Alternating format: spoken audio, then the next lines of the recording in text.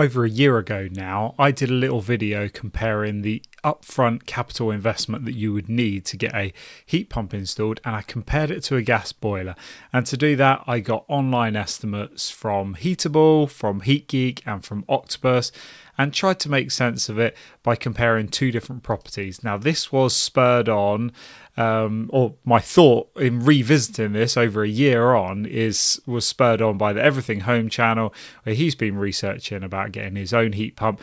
And this video is well worth a watch. I know it's 20 minutes and my audience tends to turn off at 10 minutes, but I think it's well worth watching to the end. You might be very surprised and you'll learn some stuff along the way as well.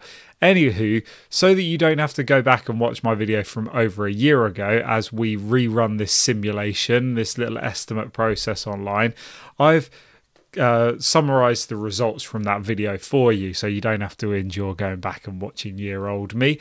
The large 5-bed detached house that we got some estimates on, Heatable said for a gas boiler 3,835, HeatGeek for a Vaillant heat pump was 7,276, and Octopus came in at 3,385. I also, in the same geographical area, I got a quote for a small 2-bed end terrace, and that looked like gas boiler 2,685, HeatGeek 5,561 for a heat pump, and then Octopus coming in at a bargain 1,725. So what I want to do today is look at, we're over a year on now, how has the market changed? A price is up, a price is down. Let's get started with Heatable.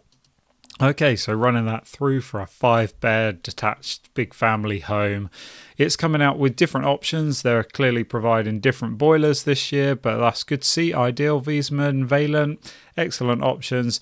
And this year it comes out at £3,605. So I've just whacked that onto our spreadsheet there, and you can see that that is a fall in price, although it's not completely like for like, but it looks relatively similar from what I can see in terms of the warranty and all of that kind of stuff. And you're getting a Wiesmann boiler, so seems like probably a quality bit of equipment, I'd imagine. I don't know about modulation and controls and everything else. I'm not going to get into the weeds of it.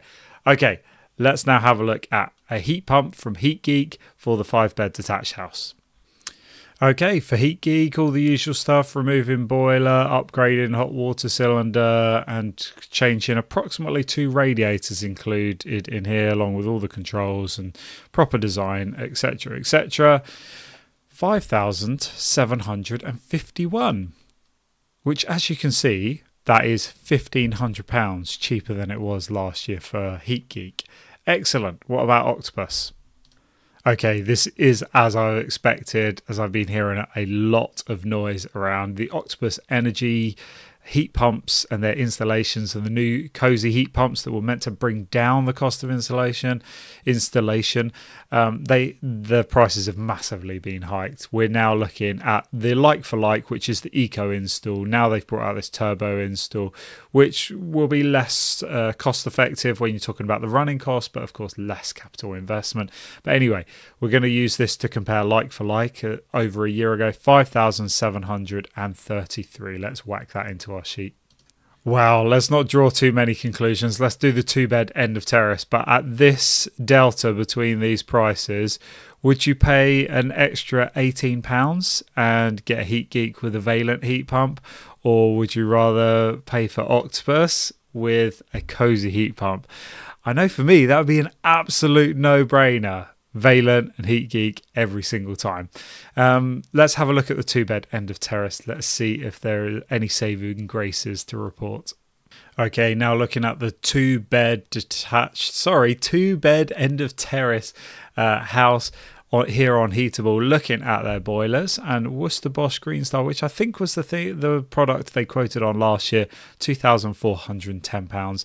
That is once again coming down in price compared to last year.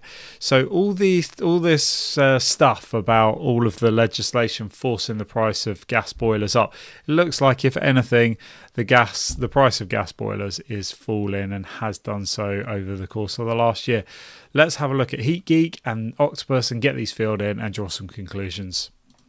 Well, there you go. There's an interesting one from HeatGeek. £5,080.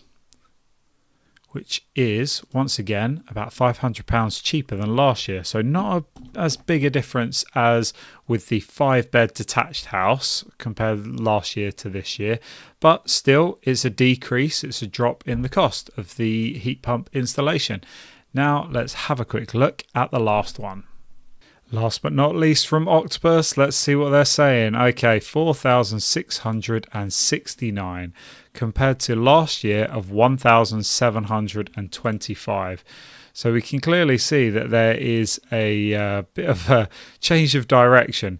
HeatGeek prices have lowered, Octopus prices are raising, and Octopus and HeatGeek are now kind of have price parity. They are on a comparable level.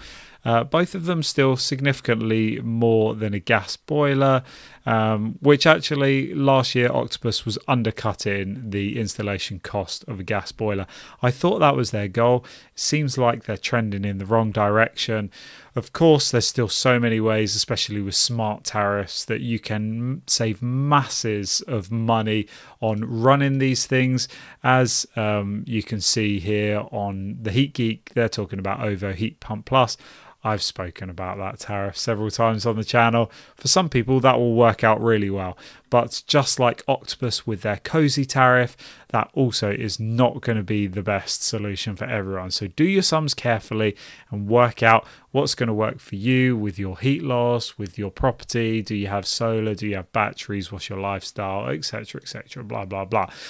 What is the conclusion of this? Ultimately, the conclusion is go and get quotes for yourself. That's what I was so happy to see when I watched the videos here on the Everything Home channel, as I've banged on about so many times. The amount of people who just get one quote for a heat pump and go, no, that's not for me. No, just rule it out, because the prices vary wildly, and also the service can vary quite considerably as well. I probably went over the top. I put out feelers. I got 14 estimates back, and then I proceeded with 3 of those through to full heat loss surveys, heat loss calculation, and full design and quote stage. And I couldn't even get a full quote from Octopus at the time because they weren't doing microbore pipework. Now they know better. I'm just rambling and waffling on. I hope this video is helpful to you, and if nothing else, it's inspired you. You can just go and get these estimates on your own property within a few minutes just by going online and popping your postcode in. No obligation, no deposit needed, and then you can kind of test the waters. A heat pump is a great thing to do, and I recommend it to all of you. If I haven't already said in this video, I should say at the beginning, because the people who are watching to the end, you're already liking and commenting and subscribing. I need to put that to the beginning of the video, don't I? Anyway, farewell.